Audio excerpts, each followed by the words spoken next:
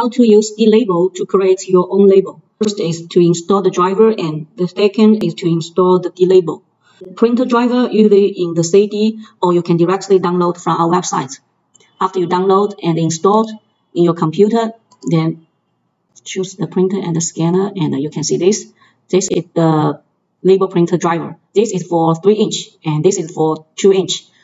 Download it from the website dlabel.cn. For Windows, you click it to download. For iOS and Android, it have the QR code for you to scan.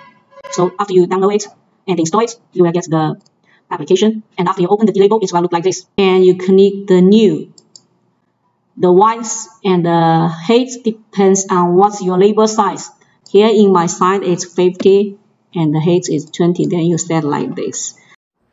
You input the paper like this, and this thermal side in front. And this width is 50 and the height is 20. So the cover closely. Width 50 and the height 20. Confirm. This is the new label. And supports the 1D barcode, 2D barcode, and the image and the text word.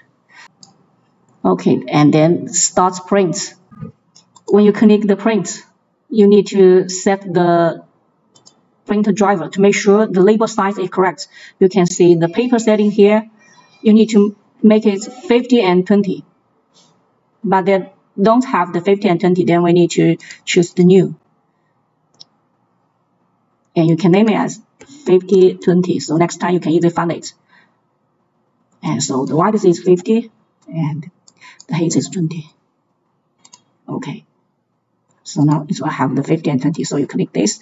And also the print setting. You need to make sure what's the gap in your paper is. Then you set it. This is also very important. And the third part, here we also need to confirm the label paper size is 50 and 20. It's not help. We flash the driver. Again, to set the driver, and here set the 50-20. This is the first part, and the second part, check the gap. And the third part, make sure this. And just now we didn't find, but when we again to check the driver setting, we can find it. Okay, and click the confirm. Confirm. Okay. Now we can try to start print. And you can see the first is not so good, and we try to print more.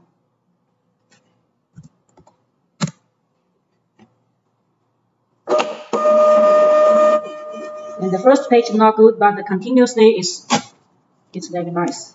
Good. Okay. And print more.